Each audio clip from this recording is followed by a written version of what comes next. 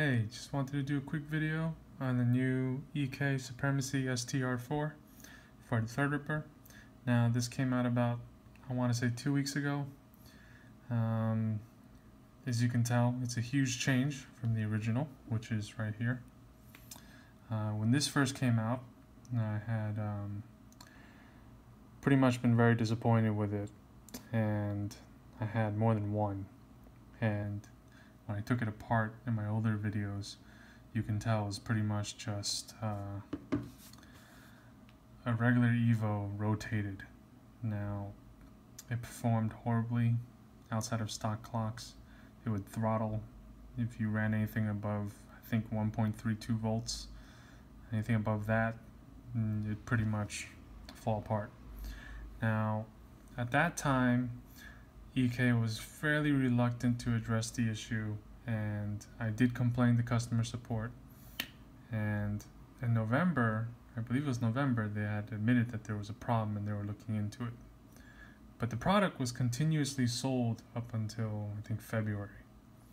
Now, between that time, they had also released the monoblocks, which I do have the ASUS one here. Now the center is missing because I'm going to show you the upgrade plate. Now this bluing is from actually using the EK cryofuel, UK navy blue, and this bluing happened within a week, so it's kind of a rough dye. Now, before this block came out, they had released an update, or upgrade pack. If you owned a monoblock, at that time only the Zenith had the upgrade available. Now what they did here was they had changed the insert. They added 2 different jet plates. It was quite a change because the original core was just like the regular Evo but inside the monoblock, and they gave this upgraded plate which had a bigger fin array, and this did help. This brought I would say temps went down maybe 7 to 8 degrees, but considering the original margin versus a competitor was anywhere from like 12 to 15, depending on your settings.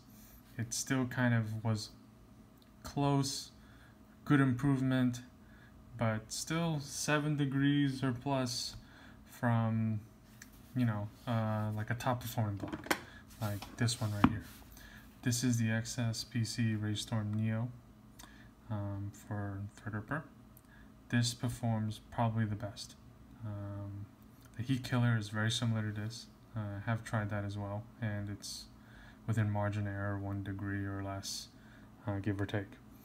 Now, recently, like I said earlier, they came out with this, and as a disclaimer, this was sent to me by EK as a sample. So, but I made it very clear that I was going to say it sucks if it sucked.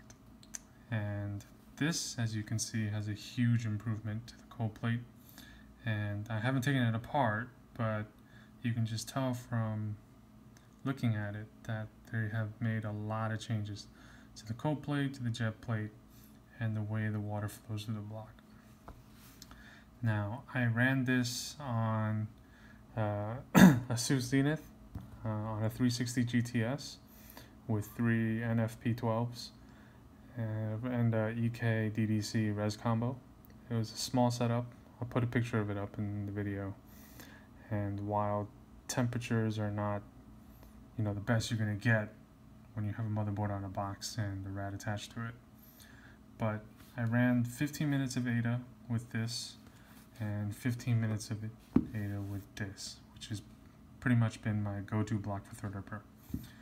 Now, these two actually performed within 2 degrees. I would call it a margin of error, but my water temp was pretty much 1 degree difference when I ran these two. And throughout the entire time, I hit a 2C higher peak with this block than I did this block. And the average temperature for this block was also 2 degrees lower than this block. But point being is, I have one of these blocks in like a full tower with 2 480s connected to 2 Titan XPs, and at my chip will do 4.05 with an offset of about 210. Now for this quick little test, I ran it with a static volt of 1.3575 at 4 gigahertz, and pretty much, yeah, it comes really close, and I think it's finally kind of a good product. I mean, it took them 3 tries, technically, but it's finally worth buying a product from EK for Threadripper. Now, this block also does light up very nicely compared to this and the heat killer. The heat killer and this block are similar, that they have 2 LEDs, like you see the ports here. You stick it in and then it lights up the entire block, but it kind of, you can tell there where the bright spots are. Reason being is those where the LEDs go. But with this block, there's actually 6 LEDs. I can actually light it up here in a second here. It's 6 LEDs wrapped around, so it lights up very evenly, and it is extremely bright. 1 second.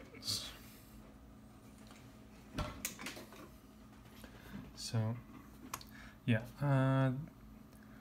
you can see it gets extremely bright, and it, you know, you can, obviously it connects to your motherboard. You can do whatever you like.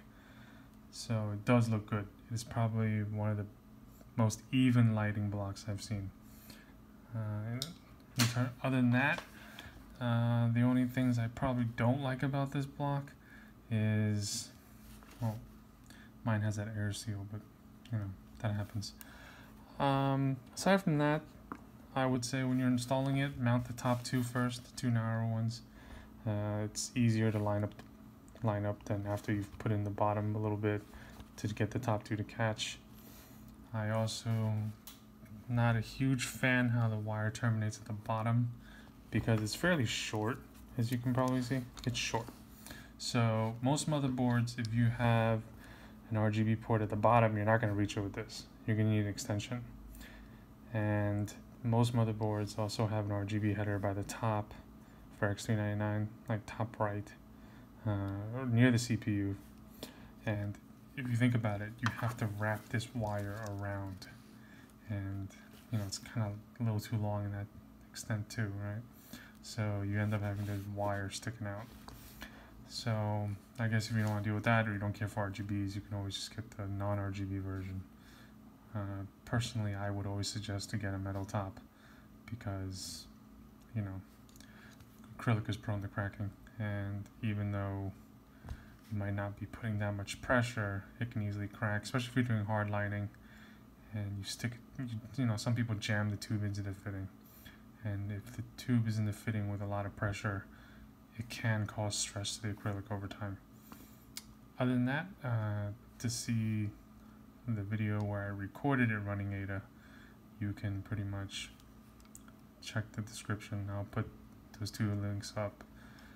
All in all, if you have a well-cooled system with an ambient, anything ambient of around 25C, and you have enough radiators, you should be able to keep your chip under 70C, no problem with this overclocked, which is something you couldn't do before, with EK blocks at least, for Threadripper.